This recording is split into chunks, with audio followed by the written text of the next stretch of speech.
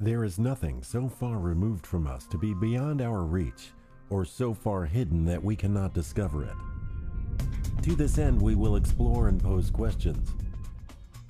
What is a planet?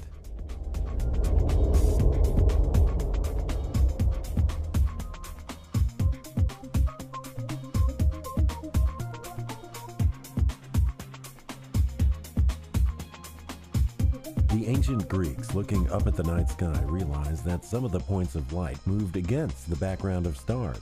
They called these lights planets, meaning wanderer.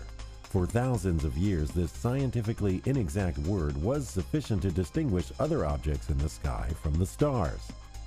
As the power of telescopes increased our ability to see into the depths of space, our understanding of the solar system evolved. By the middle of the 19th century, we listed 15 planets in the solar system: Mercury, Venus, Earth, Mars, Ceres, Pallas, Juno, Vesta, Astrea, Hebe, Iris, Jupiter, Saturn, Uranus, and Neptune. Within 50 years, we had concluded that an additional term was needed to properly describe what we had discovered: the asteroid belt. At the beginning of the 20th century, Ceres, Pallas, Juno, Vesta, Astrea, Hebe, and Iris were referred to as asteroids, and we believed that our solar system included the 8 planets clearly visible through our telescopes and at least one more yet to be found. Pluto was discovered in 1930 and was hailed as the 9th planet, even though at the time some astronomers did not think the term planet accurately described the new find. By 2005, many believed we had identified the 10th planet in our solar system.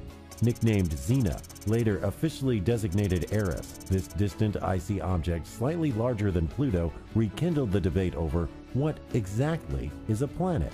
As we continue to explore our solar system and our technology continues to improve, we are seeing more and more objects on the distant fringe of our solar system that need to be defined and classified.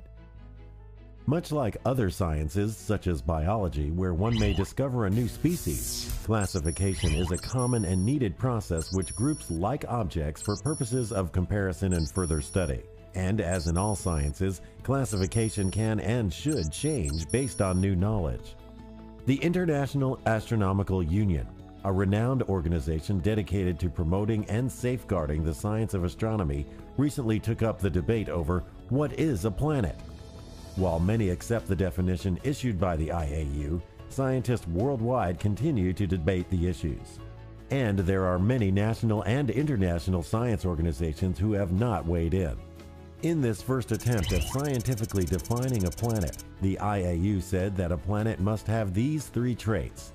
It must be a body that is in orbit around the sun. It must have sufficient mass so that its own gravity pulls it into a nearly round shape. And the object must clear away other objects in its neighborhood. The resolution further defined a new category called dwarf planet, which has these 4 following traits. It too is in orbit around the sun. It also must have sufficient mass so that its own gravity pulls it into a nearly round shape. However, it has not cleared its neighborhood, and it cannot be a moon. The second IAU resolution made Pluto the prototype of the newly created category called dwarf planet. Pluto, as well as Eris, are not dominant enough for their gravitational fields to have incorporated or shoved aside all of their neighbors. In fact, based on current knowledge, they are only 2 bodies in a large field of thousands to millions of similar objects known as the Kuiper Belt. To better visualize the location of the Kuiper Belt, let's look at how far it is from the Sun. The Earth is roughly 93 million miles from the Sun, and the Kuiper Belt lies between 2.8 and 4.6 billion miles from the Sun.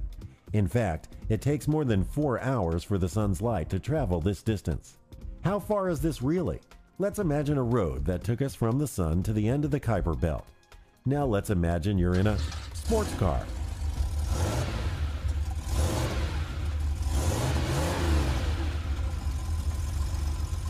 Imagine speeding down the road at 100 miles an hour. You would pass the Earth after 106 years of driving.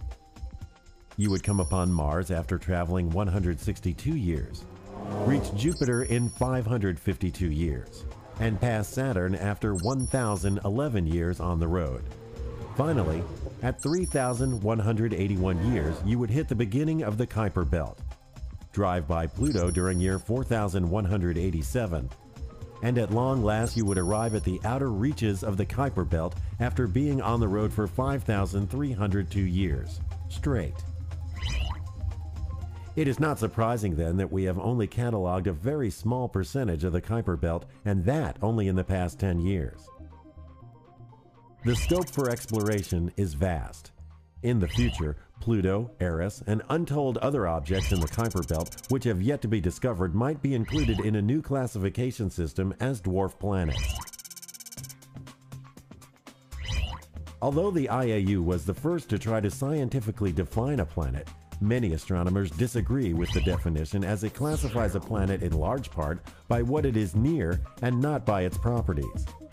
Based on the IAU ruling, if the Earth were in the Kuiper Belt, it would not meet the current IAU definition of a planet.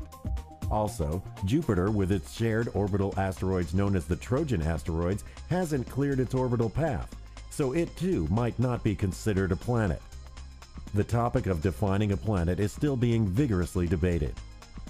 What we know is that our technology will continue to improve, and with it, our understanding of the universe. We should be flexible in our interpretation of what we do know, as what we do not know will always surpass it.